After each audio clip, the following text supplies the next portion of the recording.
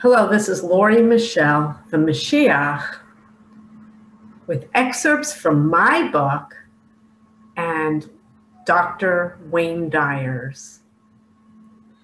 There are no accidents. God's timing is perfect. It doesn't feel perfect in the moment. Sometimes things unfold in a perfect way, and lots of people will say, oh, lucky me, lucky break. There was a parking spot just when I needed it. And things unfold exactly on time the way you needed it to. I'm trying very hard to post this video to uplift your spirits right now, but I'm in an apartment that's very noisy right now. So I'm going to do my best and accept that the timing is perfect and there are no accidents. So if there's lots of noise and drilling noises from my neighbors, forgive me. I had no idea I was going to be posting this today. And if you happen to click on this video will make you smile. I hope, because what I'm about to share with you, you cannot invent as a person. A person cannot invent what I'm about to share with you. And I had no idea that I was going to speak about this today. And this morning, the King of the universe, Hashem, woke me up and he said to me, my timing is perfect. He said, everything will happen in its divine time. You can just imagine what I was speaking about with him. I'm doing this work for years. It's almost a dozen years. And 2 years ago, I hit publish on this book. And I've been talking about it for 2 years. And I have a following, teeny weeny following. A bunch of you have read my book. More people are buying my book as the world takes a nosedive straight into hell. And if you don't think this world's in hell right now, then you need a little more pain. You have it too good. And I don't think you have it too good. If you've clicked on this, please watch till the end, because this, God willing, will lift your soul at a time when you need it. Because it's bad right now. Pandemic, what's happening in America, around the world, is gut-wrenching. So this morning, he said those words to me. He said, Lori, my timing is perfect. Everything will happen in its divine time. And I was talking to him about Running on Love, the global charity for world peace, which I have been working on, and I founded right after my awakening in 2009. I discovered running marathons for charity was a euphoric experience. And right after my awakening, my life became a train wreck. And someone approached me, my brother, my older brother, and he said that he had a friend who was suffering. His family was suffering. His daughter had cancer. And they were struggling financially because in America, insurance and medical bills can ruin you, literally, financially in America. They don't have insurance like I have here now in Israel, socialized medicine. That's a topic for another day. So he was struggling, and my brother asked me, did I know of any way to help this family? And I had been running marathons for charity for years. And I said, this is it. This is what I've been waiting for. I'm going to found a charity now called Running on Love. I had been running on love as a hobby, my own hobby. I had a logo, I had everything, but I needed a moment of truth to found the charity Running on Love. And the first event was running a half marathon in Philadelphia for this family and raising funds for them. And so after I did that, I decided I needed to have an event.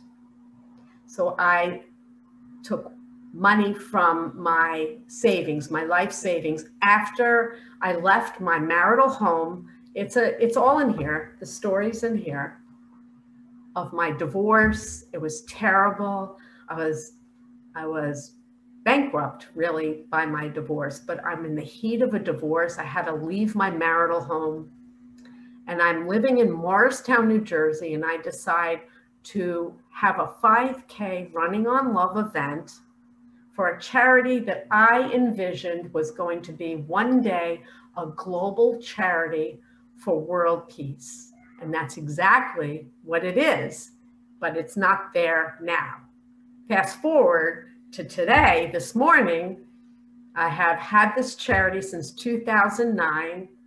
I hosted 2 5K events, and it drove me into near bankruptcy. I never declared bankruptcy. And this morning, Hashem woke me to those words, Lori, my timing is perfect.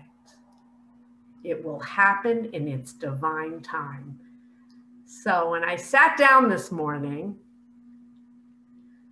and I said, what am I posting today? He said, you're going to read an excerpt from your book about how you founded this charity and how I helped you connect the dots that you're really Moshiach. And I showed you one day that it's really me and you're really the Moshiach. And I knew exactly which passage he was talking about. So I'm going to read that for you today. But it led to a conversation.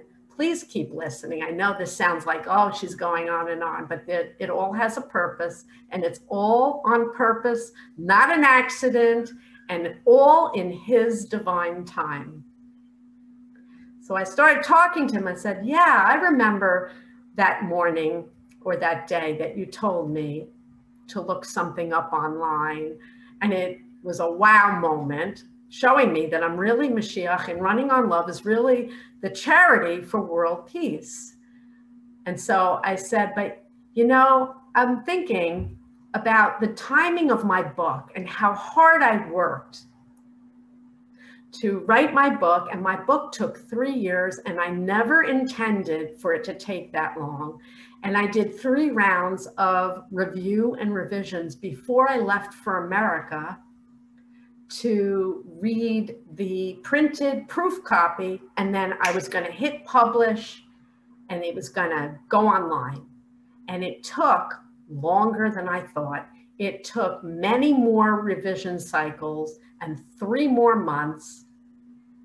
And there's a key moment when I realized it was time to publish my book, and it has to do with Wayne Dyer. So I'll get to that. I'm going to share my screen. This is worth watching because this is proof of God, this video. If you ever thought there was an accident that happened in your life, this will change your perspective, I promise. And in the middle of the 3rd wave of coronavirus and people dying and what's going on in America, please watch this whole video because it's, wow, he's so great. I had no idea I was going to be doing this today. So I'm going to read from my book, the first passage, and then I'll get to Wayne Dyer and show you how it all connects in the end. This is probably going to be a long video, but trust me, it's worth it. It's all him. So I'm going to actually share my screen. Oh, he said, read the first paragraph first. So it's from the Torah part 2. Yes, I'm calling it that, and that's what he calls it. Page 226, Building Running on Love, the Charity for World Peace. I had already explained I was going through a horrible divorce, losing money, I thought I was losing my children. My whole life was crumbling, and I decided to invest in a 5K run in Montclair, New Jersey, Running on Love in Montclair. So if you know me, you know about that event. I hosted 2. This was the first one. building Running on Love, the charity for world peace. While this horror was going on around me, I tried to focus on building my love, Running on Love. The original date for Running on Love in Montclair was November 11th, 2012. One day, while I was home working in my Morristown apartment, Hashem instructed me to Google the date 11/11/12 and put the word Bible after it. What came up on my computer screen nearly made me fall off my chair. The search result directed me to prophecy from the prophet Isaiah. And now I'm going to share my screen. It gets better. If you've already read my book, trust me, keep watching. Share screen. Okay, here's the passage. And it shall come to pass that one day the Lord shall continue to apply his hand a second time to acquire the rest of his people that will remain from Assyria and from Egypt and from Pathros and from Cush and from Elam and from Sumeria and from Hamath and from the islands of the sea. And he shall raise a banner to the nations, and he shall gather the lost of Israel and the scattered ones of Judah. He shall gather from the four corners of the earth. This passage was one of many personal confirmations I received from Hashem over the years that it was truly him speaking to me and guiding me. This passage of prophecy was about Hashem's Moshiach gathering all the Jewish children from the four corners of the earth to return to Israel, where I live right now. And I'm going to continue one more paragraph. He told me that my charity, Running on Love, was part of his plan for world redemption, and continuously told me that I was his chosen Moshiach. Although I was sure I was journeying and speaking with Hashem, I still wasn't sure that I was truly the world's Mashiach. It sounded too grandiose a title for someone like me, but I was certain that my work was divine, so I worked steadily on my dream and vision of Running on Love becoming a global charity. So I'm going to continue and tell you there's other confirmations even just after this one in this section of the book, where he kept showing me things that I would never have found. I never would have put into a search engine the date of my first Running on Love 5K event and the word Bible next to it to come up with Isaiah's passage about Mashiach. That should be a huge wow. But it gets better. When I said, he woke me this morning and he said, Lori, my timing is perfect. I said, okay, Hashem. And then he said, you're going to read this passage today. And then I just happened to remember how long it took to finish my book. And I went to America thinking that I was going to hit publish in September, October, and it became November. By November 30th, Thanksgiving weekend, I think it was, I'm in America, still proofreading this book for maybe the 10th time because I kept finding typos. It's very hard to edit a book. I don't know if you've ever done that before. And I was being a perfectionist and going through the book over and over again, not just me, but a friend of mine, and kept nitpicking every little thing. So on Thanksgiving weekend, I decided to go to the library and I picked up a book of my favorite author, Wayne Dyer. I love Dr. Dyer. I talk about him all the time. And he's actually, Hashem has brought him to me to speak to me. But I'm going to share what happened in November on Thanksgiving weekend while I was proofreading for, I don't know how many times, this book. And here it is. This is the book I was reading. I can see clearly now.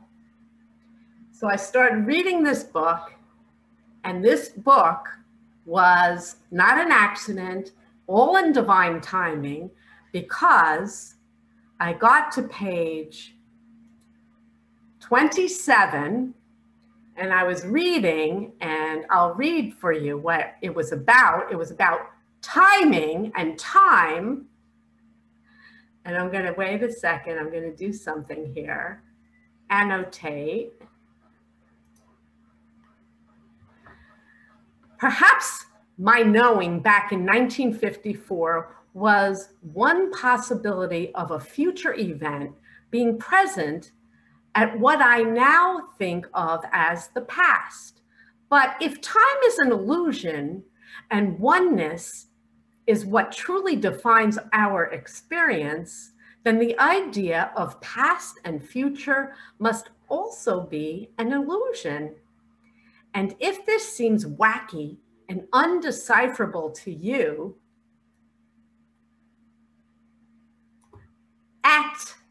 it often does to me. I said, this is a renowned author with a publisher with all kinds of editors, and I found a typo. And I started laughing, and I said, Hashem, it's time to publish my book.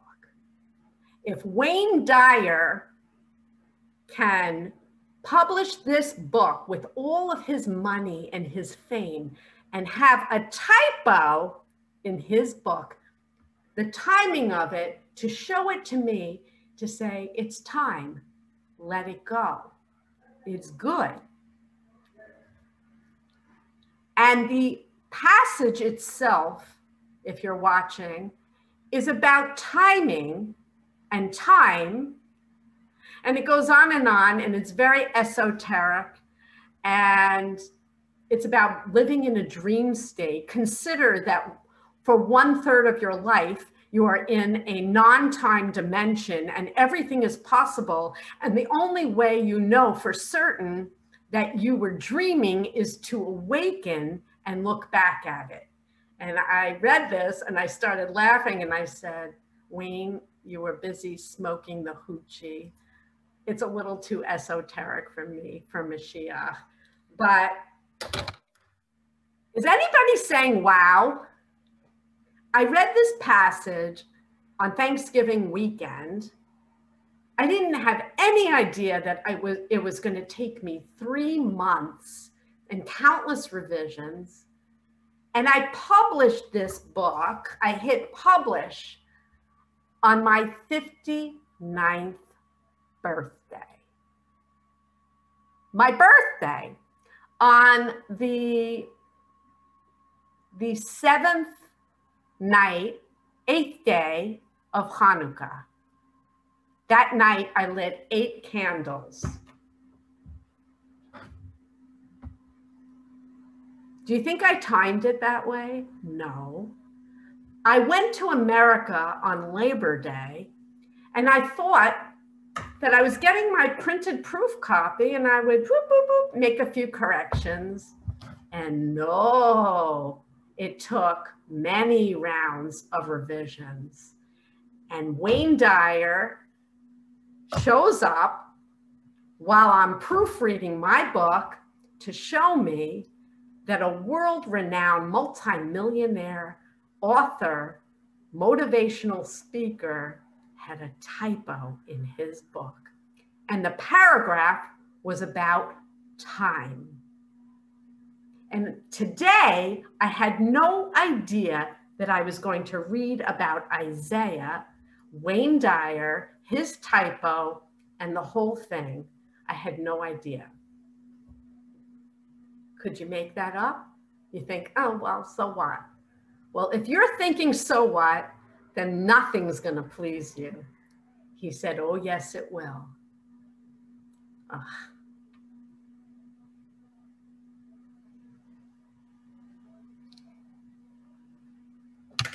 He just said, it's coming. He's saying right now, and you are going to cry, and you are going to rejoice, and you are going to cry tears of love, empathy, compassion. And he just said, tears of joy. That God is real. The words of Hashem. He's right here. I'm telling you, no accidents. He woke me up to those words. I had no idea what I was going to speak about today. And I didn't even realize at the time when I read from Wayne Dyer's book, who I love, that paragraph was about timing. And how perfect the timing was when I did finally hit publish on this book. It was perfect. And so now, as I lament that we're not getting together, why is it taking so long? He said this morning, my timing is perfect. It will happen in its divine time. So I'm waiting on you guys, and I'm waving this book like a flag. Come on, people. I can't make this up. Do you understand that? He does this stuff to me all the time, and all I want to do is share him with you. I'm speaking to him in real time. He shows me images, and we talk about them as he shows me the movies. I don't really know anybody who's like that, do you? He just said Moses. Moses, I love Moses. He's my guy. Listen, people, I hope this uplifted you. We're going through a lot. It looks like a horror show, and it is, but it's all on purpose. It's all on time. It all has meaning, and we got to go through the war, sadly, to come through it and get to the other side, which is world peace, world redemption. And he shows me pictures of it, images, movies, 3D, and you're there. And I have to tell you, you all look even happier than me. You are euphoric. So wake up. This is real. I'm not a faker. I can't invent that. 11, 11, 12, Isaiah. What? Wayne Dyer, a typo? And it's about time? His passage was about time? I'm joking that he was smoking the hoochie, but he got a little out there for me. I'm very down to earth for someone who talks to God. He's laughing at me. I hope you're smiling. This will get better, but we have to come together to make it better. It's your job, and it's mine too. Peace on earth. Let's do it. Come on.